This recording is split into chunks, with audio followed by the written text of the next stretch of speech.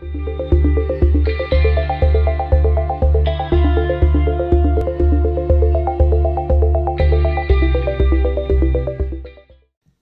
and welcome to this week's episode of Life on the Autism Spectrum. I'm Stacey Kennedy. And I'm Will Burnick.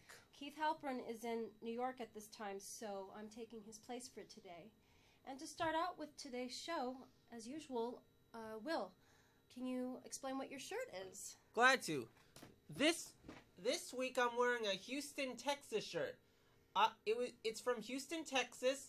It was given to me by my cousin Alex, who's from Houston, and it represents the new soccer team that's coming into Houston. Wonderful. It's great to hear. Thank you, Will. So today our guests are Lynn Eldred and Colin Eldred-Cohen. And Will, would you like to take it from there and ask the questions? Glad to. Lynn, tell us about the Autistic Creatives Collective. What is it? What stage is it at?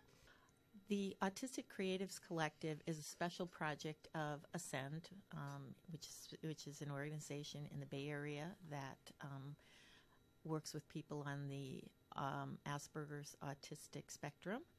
And there was a meeting in February where the special topic was people who are on the spectrum who are creative, and talking about the challenges they face, and also talking about the special gifts that people have on the spectrum in the creative field. So I think, just as background, my son Colin is on the spectrum, and he has Asperger's, and he's extremely creative. His special skills are writing. He's also done some video work. He's done some acting, a little singing, a little dancing. He went to a creative performing arts school and really thrived there. I think, as a parent of someone on the spectrum, unfortunately, there's a stereotype that people on the spectrum are more like, I don't know, the guys in the Big Bang Theory, They're all about science, or they're about computers and things like that. And there's so much diversity in the spectrum. Mm-hmm. So I found, when I went to the meeting in February, that there was just kind of a hunger to talk about it. And a large number of people showed up, I think nearly 60 people, to talk about their experience, to talk about their creative talents, things like that. And it was so powerful.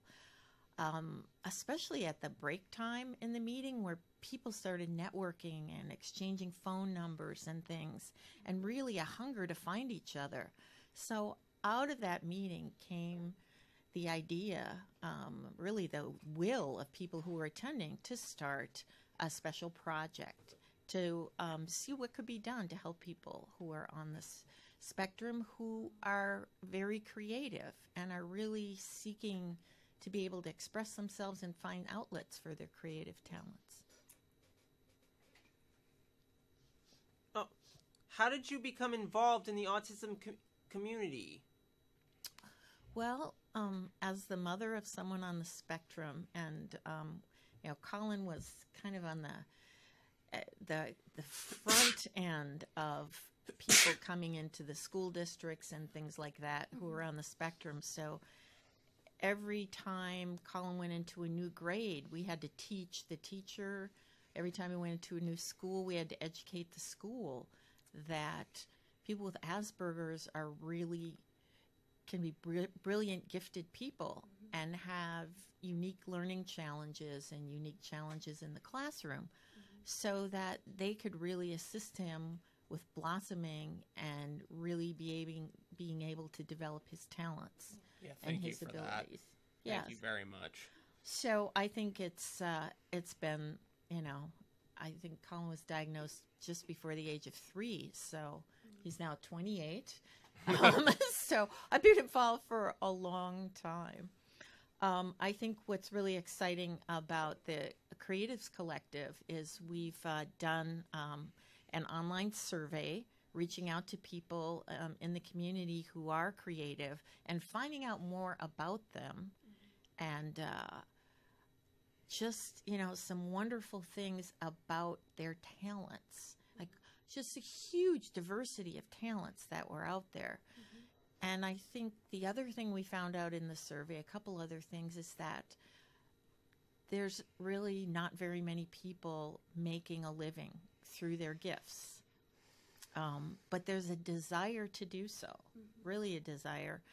And unfortunately, there's also an element in the community who are really very quiet and maybe a little nervous or not confident in their abilities, so they kind of keep their talents to themselves, maybe just share with family and maybe share with nobody. But I think there's a hunger for them to be able to get their work out. And some of the comments people made were really beautiful about expressing that. Yeah, if I may say so, before we ask any other questions, I think after they meet someone like you, that they'll probably open up more about their talents and be more confident. And I just think that that's great. And, that really makes me emotional, so thank you. Well, I think just to look at the talent that's out there and be able to find a way to get it out there. Yes. I think there are huge missed opportunities in the employment world and also really in, the creative world where there's this wealth of talent that people aren't tapping into. So I think I'm just one of the people of trying to find a way to make that happen. And I suppose despite the jobs maybe they have at the moment, they still have time. They can still, focus on their creativity and eventually, make a living at it. I think that would be wonderful. And I think some people just, they might not want to make a living at it because that's a tough way to go. That's a tough way to make a living. But they, if you're so creative, you want to share it. You want to see your work out there. I mean, it doesn't have to be the only thing you do. I mean, there's other ways people are versatile. That where also there's always room for what they are best at as well. So that's it. It's nice that eventually that somebody can put their talent and their efforts, out in the world, so they're known of and heard. And I think it's wonderful to see the networking opportunities also that can come out. All right. Thank you. Sure. What type of creative activities do people on the autism spectrum get involved in? Well, I think from the survey we learned that a lot of people are in the graphic arts. They're painters, they're photographers. We have people who are writers, musicians, people who do graphic arts, people who do crafts, crafts. They make things with their hands. Just all sorts of outlets. I think there were more than a dozen types of talents that people listed that they have. People in the performing arts, which is, such a wonderful way to express yourself, get yourself out there. So I just think there's no limit. And that if people open their minds and think about how people who are who think in a different way and what they have to bring to all these creative fields, I think it'd be really powerful. How would you like to see the collective grow? Well, we got some wonderful suggestions from people on the spectrum who answered the survey about what would they see as helpful to them. And I think there were a number of key ideas. One of them was ways to get their work out there, be it a special gallery show, be it a booth at a convention, things like that, be it on a website. Secondly, I think they wanted to find other people and build a network and be able to support each other. And, it's a great way to meet new friends and people who share your interests that you might not have met otherwise. And having people help them and guide them through how to get their work produced, how to be able to sell things online, perhaps. I mean, I think there's a variety depending on people's skills, but I think to me, the powerful message is to the employers, to people in art galleries, to people in music, theater, television, movies, that there's a wealth of creative talent out there who think and approach things differently. And that can really, I mean, that's what art is all about. Yes, exactly. Is really looking at things and, how do you look at things differently? Thank you, Lynn, so much. That was very informative, and I look forward to a discussion later on it, too. And now we turn to Colin, Eldred-Cohen, and Will, you take it from here? Glad to. Colin, tell us about your website. My website, Fish and Cherries Productions, or fishandcherries.com. That is a pet project of mine. I'm hoping to blossom it into an actual production studio where I and hopefully other people can produce creative works and release them to the general public on the internet. At the moment, though, because I'm short on funds and, very early on, it's kind of a host for my writings, particularly my review work. I do movie reviews, comic reviews, and book reviews. Movie reviews are the most frequent. I call them reel snippets. They get released every Monday. And the book and comic reviews, Ronan reads, they were every last Thursday of the month, but this year I'm putting them on hold because I'm trying to push reviews to actual places, published websites.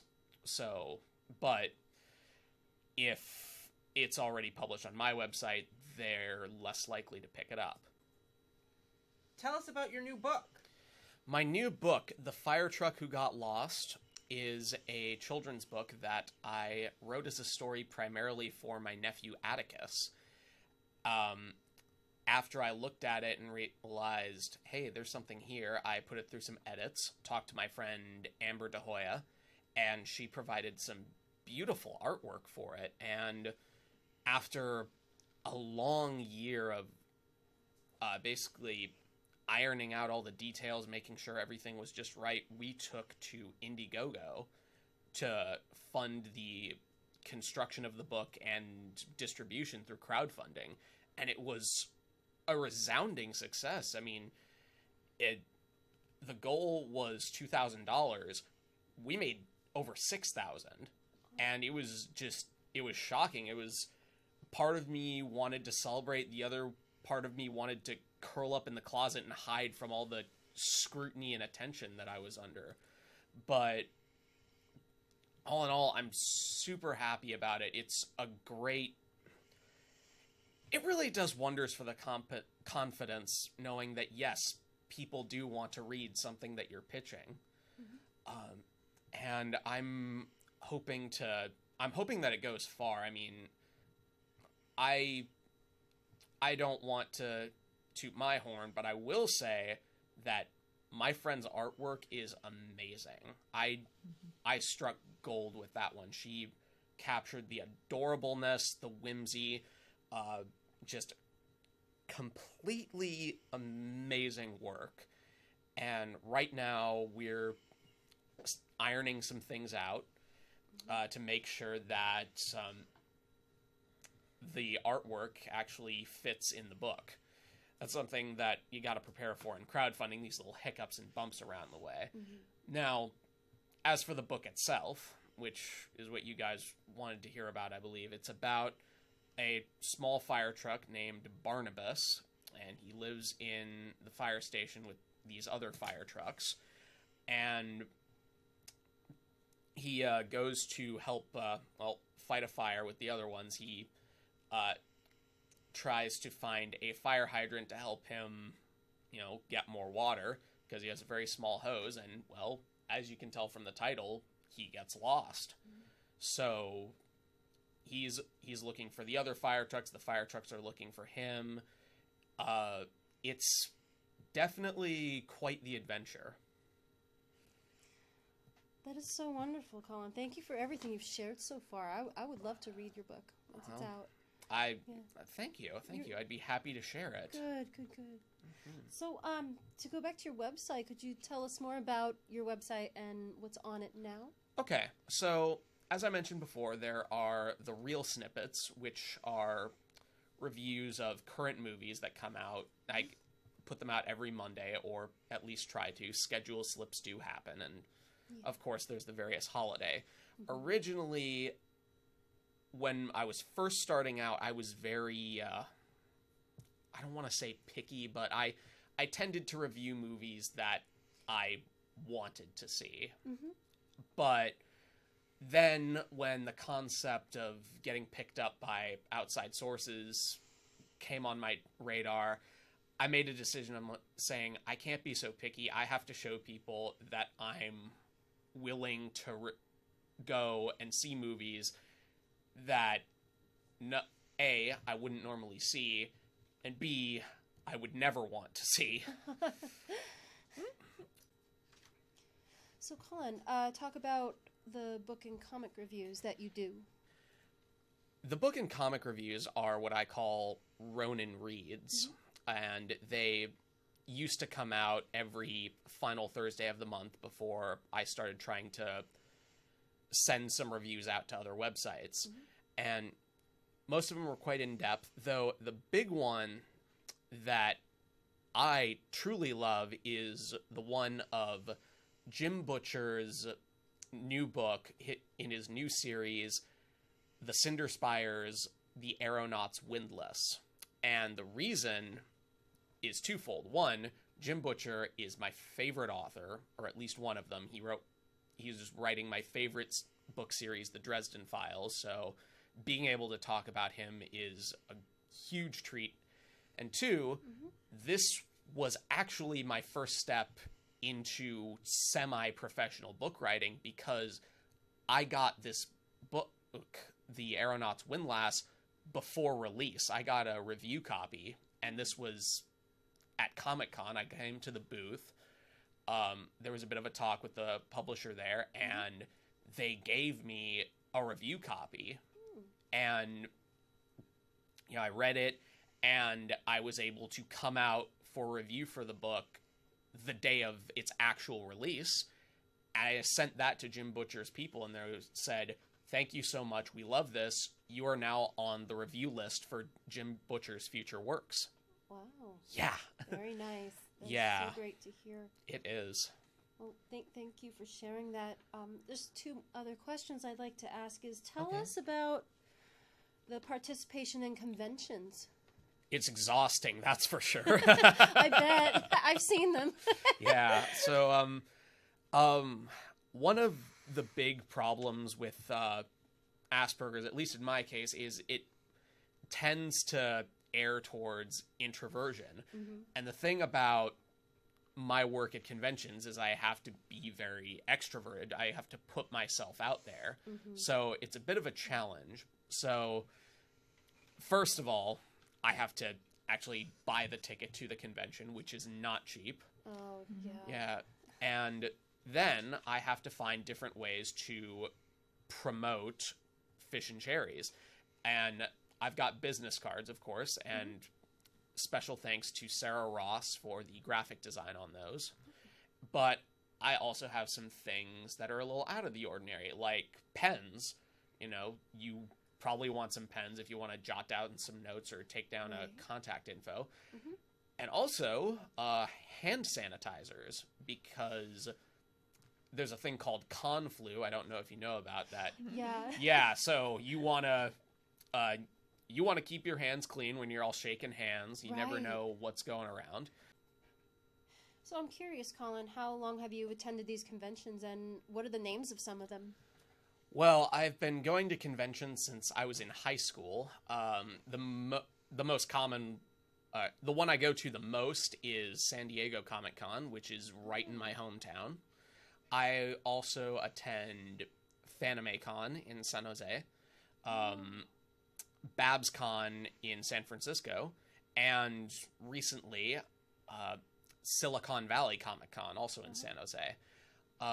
I try my best to network with a lot of different people, particularly those on the more famous side. I've met and exchanged words with Jeff Johns, the current chief creative officer at DC Comics. Jim Butcher, as mentioned before. I met Lauren Faust, who is huge in animation, and quite a few other people. Another thing I want to make sure I do at cons is basically learn as much as I can about the work I'm trying to go into. There was a great panel I went to at San Diego Comic-Con hosted by Kelly Sue DeConnick, the current writer of Captain Marvel, and that helped me understand a lot of things about working in the comic medium, which I'm putting to use in another project you might hear about in the future. Oh, wow. That's wonderful. So, what you've talked about so far, I mean, it sounds like there's a lot of potential about the things you do that will fall somewhere in the future. But to ask Hope you so. I hope so too. But to ask anyways, where do you see taking your creative projects in the future? You mean, like, where do I want them to premiere, or what? Like, where do you see them going? Well, forward for starters. Right. I call me crazy, but I actually think there's a lot of untapped potential in the internet. I personally consider the internet to be the newest form of, TV in a way. Right. Like, there's so much content there, and there's also a lot more creative freedom in some places. So with Hollywood, you've got to jump through a lot of hoops, and there's also some questions about race here and there, among other things. And TV, well, you have to worry about getting juggled in time slots and all this other stuff, and will this move numbers and all that stuff. But on the internet, people can see things they never expected, that they never knew they wanted. Yeah. And I would love to be able to basically capitalize on that potential and open people's eyes, saying, hey, this is the future. Yes. This is where we're going. Yes. Yeah, I have to say I've seen things like I learned things 10 times in a year than I did 10 years ago. So I think the future is, the internet is good in that way. Yeah, indeed, definitely. Well, thank you so much, Colin and Lynn. And we will be back soon where I will give my cultural report. Thank you. Lynn, can you tell us the next steps for the Creative Collective? Sure. I think we're in the development. We got a lot of great response. We got some great information from people. There are some ideas that people gave us who responded to the survey about how we as a group can best help support them. So I think looking at how to help people network with each other, find each other, and get maybe a membership list together for the Autism Creatives Collective. We want other people to find out about it and to join.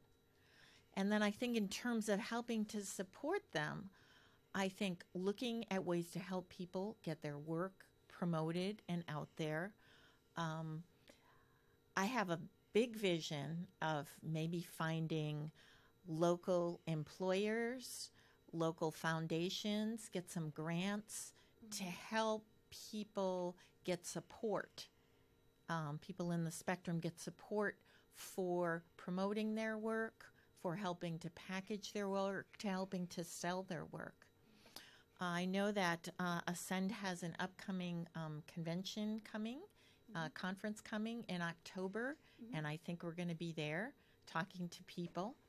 I'd like people who are interested to let us know, and I think you're going to be putting a contact email address on the screen so that if people hear this and say, I didn't know about this, I want to be a part of it, please, we want to hear from you. We got a really lovely response when we sent the survey out of people who said, I want to help. I want to be part of this. And I think that's so important because it's really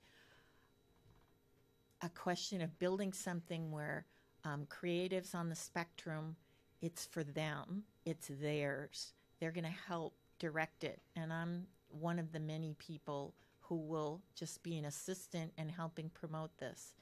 I do want to mention that this whole idea really came from Colin's father, Donald Cohen, and he did a lot of background work meeting with employers and meeting people in the film industry and things, and finding out whether or not there's actual opportunities, whether there's programs for bringing people into these industries, and there really isn't.